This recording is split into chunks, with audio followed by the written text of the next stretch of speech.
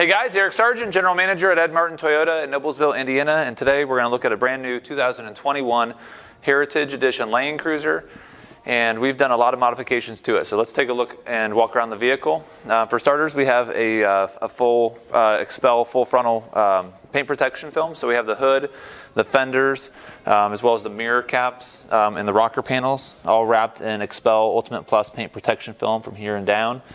For the suspension, we are using the OME BP-51 kit. We have the SPC upper control arms. The front end is set to 2 inches. In the rear, we are using the 2723 heavy springs because we have a Trekboxx system with our fridge back there. For the tires, we're using Nitto Terra Grappler G2 285/65/18 E-load on the Heritage Edition OEM wheels with the black lug nuts. Sliders, we have the Slee LX570 rock sliders with rock lights. So when the door is open, the lights turn on. When you shut the door, they'll shut off after 30 seconds, or when you lock it, they'll shut down. Back here we have the Slee LC200 rear bumper with a dual swing arm. We have the ladder and of course the spare tire carrier. One-handed operation opening and shutting. T-nuts, T-lockers there. We also have the struts do have a locking mechanism built into it, so they can't be blown open with wind or slight incline. Right there.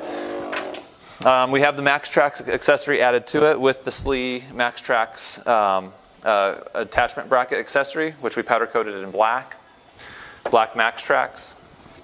We have of course the ladder is the default left swing arm.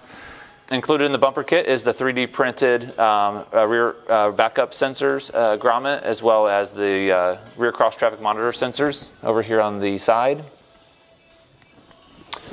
We also have the rigid backup lights integrated to the bumper, and that's directly from Slee at the factory.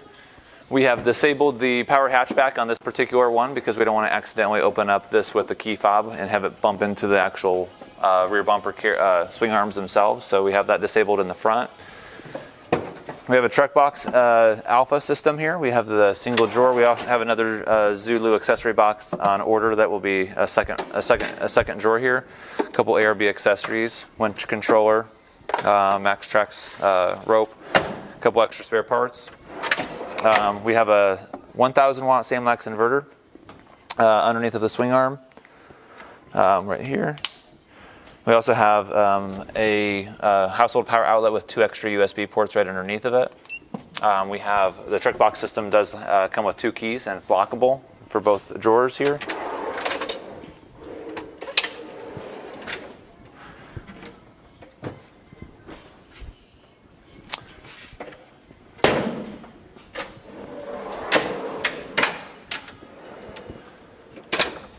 Okay, what makes this electrical setup kind of cool is we have 2 switch pros in this vehicle. One's in the front, one's in the rear. The one they are daisy chained, so they talk to each other. There's a couple switches that are 3-way. Right now we have the dome switch, which is going to turn on the drawer lights in amber or red. You can shut it off here and turn it and change it to white. Again, we're controlling that from the actual switch pro that's mounted right here to the left of the Trekboxx. We also have left and right scene lights, which you may be able to see right here, and then we also have them on the right as well. We also have the reverse lights, and I'll kind of put this down right here.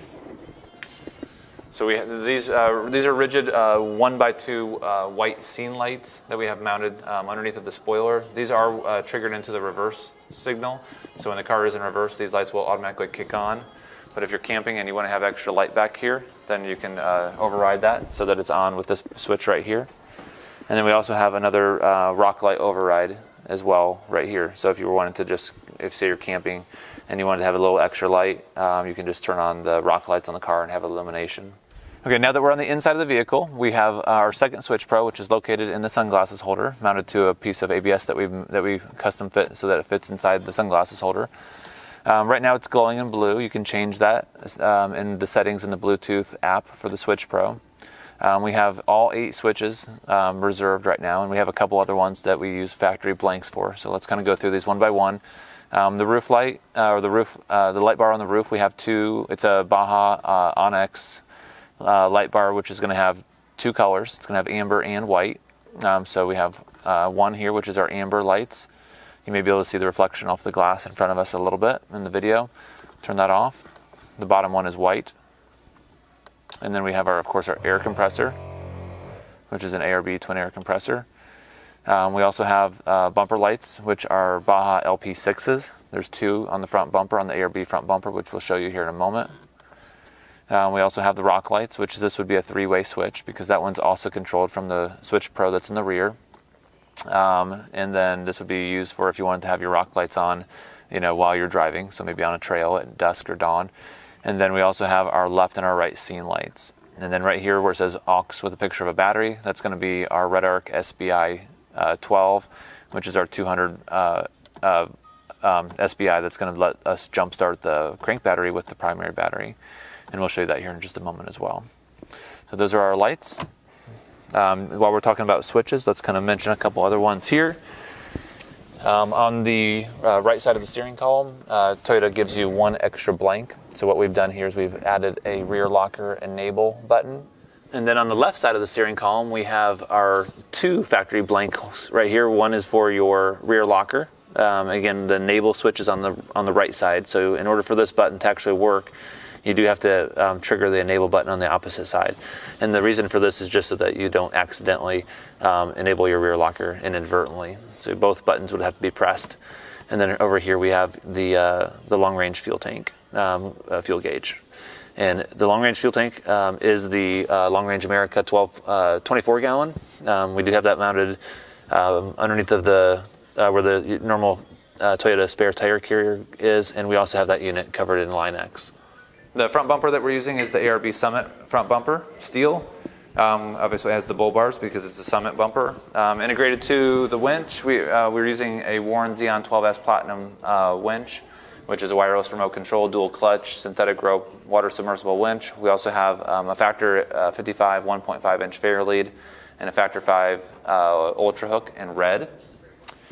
We also have mounted to it, as mentioned in the light overview on the Switch Pro, the Baja Designs LP6 dual colors for drive lights, white drive lights, and then amber that are integrated to the fog lights. So the fog lights, the amber fogs are going to be are linked with the OEM switch to the stock fog lights.